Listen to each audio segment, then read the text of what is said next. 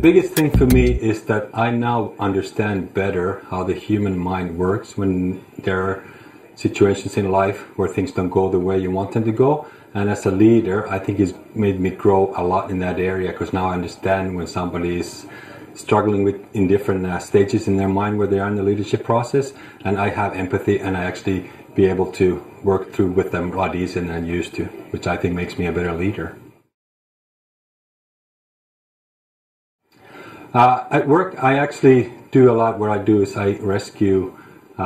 struggling software development teams, and one of the first things I do is I teach the Christopher Avery responsibility process, and by doing so, I know as a team we speak the same language, and it really helps in the communications within the team, and to help build up high performance teams that I'm seeking every time I take on a job. The impact has been huge. It's unbelievable in my mind to see the difference in some of the teams that I work with, how they go from low performing, low morale, and into these teams that are very high performing and collaborative, and they actually work very well as a team, and productivity goes up through the roof. So does the employee satisfaction.